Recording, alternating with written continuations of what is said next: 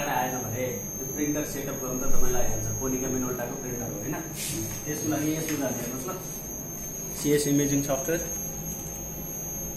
त्यसपछि कुनै एउटा पेसेन्ट सिलेक्ट गर्ने, पेसेन्टको इमेजमा गएर राइट क्लिक गर्ने, प्रिन्टमा जाने, प्रिन्टमा गइसकेपछि होइन सर यहाँ सेटिङ छ। हजुर यहाँ सेटिङ छ, सेटिङमा क्लिक गर्ने। त्यसपछि तपाईँको यहाँ डाइकम प्रिन्टर सेटिङ छ, डाइकम प्रिन्टर सेटिङमा क्लिक गर्ने, एड गर्ने, प्रिन्टर नेम है, प्रिन्टर नेम तपाईँको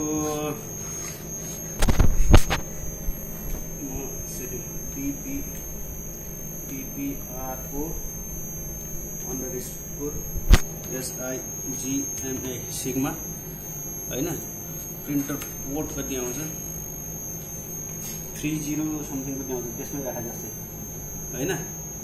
अनि यही टाइटल कलिङमा DPRO हुन्छ। पोर्ट पनि स्पेसिफिक हुन्छ कि जे राखेको पनि हुन्छ? पोर्ट स्पेसिफाई हुन्छ। यही टाइटल कलिङमा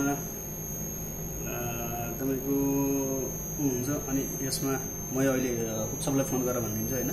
त्यसपछि यसमा कोनिका DPRO 793 यसमा क्लिक गर्ने, 8, 10 र 10, 12 होइन। केयरफ्रेम होइन, कोनिकाकै हो। कोनिकाको प्रिन्टर हो, कोनिकाको। यही टाइटल कलिङ र कलमा त्यो म अहिले हालिदिन्छु होइन। आइपी चाहिँ तपाईँको के होला 123.123.123.123 नै होला त्यसको है। यति राखेर यति राखिसकेपछि अनि तपाईँको यहाँ सेभ एक्जिट आउँछ। सेभ एक्जिटमा गएर जाने, म्यापिङ मोड, म्याट्रिक्स मार्जिन होइन, क्लियर फिल्म होइन, ब्लू फिल्म हुन्छ। त्यसपछि मोड युजर कन्फिगरेसन यो दुईवटा म अहिले गरिदिन्छु। सबैलाई फोन गरेँ मलाई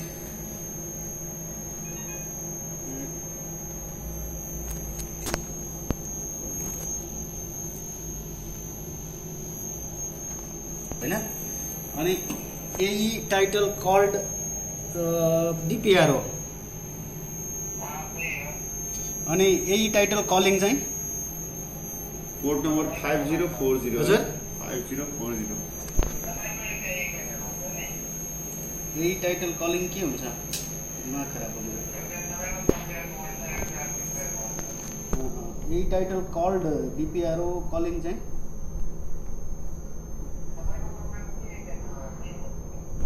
हो। ए हस् हस् हस् हस् हस् यो आइपी के हुन्छ प्रिन्टरको 123.123.123.123 होइन। ए हस् हस् हस् हस्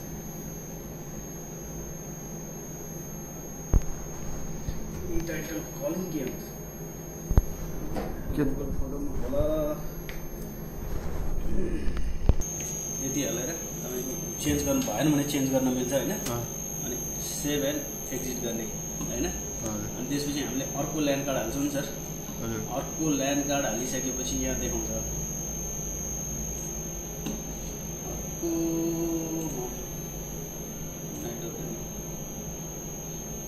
network and sharing centre change adapter setting. यहाँ अर्को देखाउँछ नि ल्यान्ड कार्ड देखाउँछ। म यसलाई चाहिँ रिनेम गरिदिन्छु है सर। यसलाई चाहिँ नचलाउनु होला। OPG UNIT OPG युनिट भनेपछि त सक्यो नि त, त्यो त अलरेडी कनेक्टेड छ। यहाँ अर्को देखाउँछ नि। अनि अर्कोको प्रोपर्टी चाहिँ चेन्ज गर्नुपर्ने हुन्छ। आइपी चेन्ज गर्नुपर्ने हुन्छ। 123.123.123.123 भएपछि 124 राख्नु पऱ्यो त्यसलाई। 124 राखिसकेपछि अनि टेस्ट गरेर हेर्ने, आइपी राखेर त्यहाँबाट। त्यो चाहिँ सिम्पल काम हो। किन अब यहाँ प्रिन्टर राख्ने ठाउँ नै छैन, प्रिन्टर जोड्ने पोर्ट छैन, प्रिन्टर ल्याएर राखेर ल्यान्ड कार्ड छैन, ल्यान्ड कार्ड छैन त्यसमा। के गरिदिनु होला। एकजना बिरामी खोज्नुभयो भने त म खचाखच यो सिकाइदिइहाल्छु अहिले।